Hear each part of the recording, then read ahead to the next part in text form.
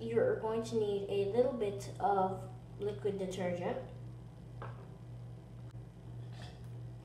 a little bit of Elmer's glue, and the container. First, you're going to want to pour some of your glue into your container. I'm not going to use a lot because I'm making a little bit. Then you're going to want to pour a little bit of your detergent inside of the glue mixture.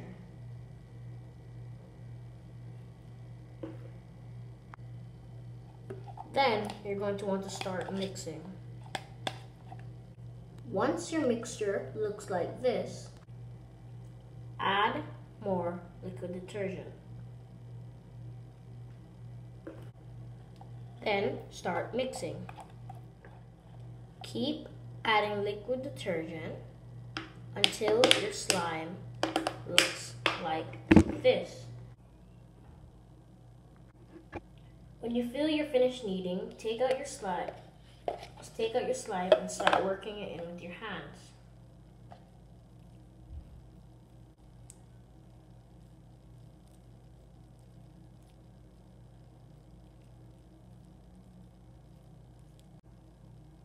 After a few minutes of working it with your hands, your slime will look like this.